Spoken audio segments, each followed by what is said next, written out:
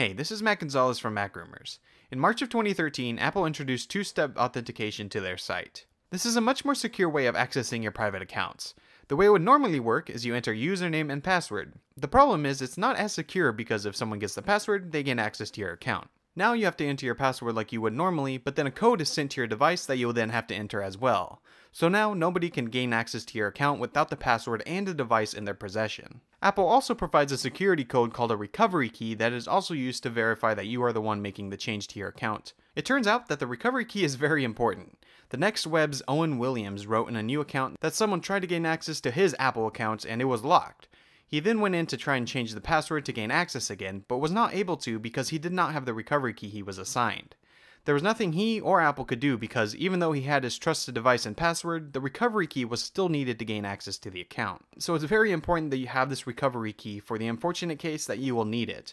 To get one, just go into the password and security section of your Apple account, then turn on two-step verification, and you will then be assigned a recovery key.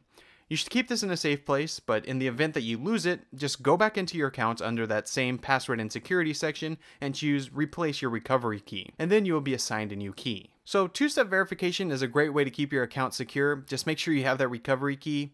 It's a small inconvenience when you log in, but it's much harder for someone to gain access, and it's worth it in the end. I hope you enjoyed this video. For more information, follow us on Twitter at MacRumors and visit MacRumors.com. Again, my name is Matt, and I'll see you in the next video.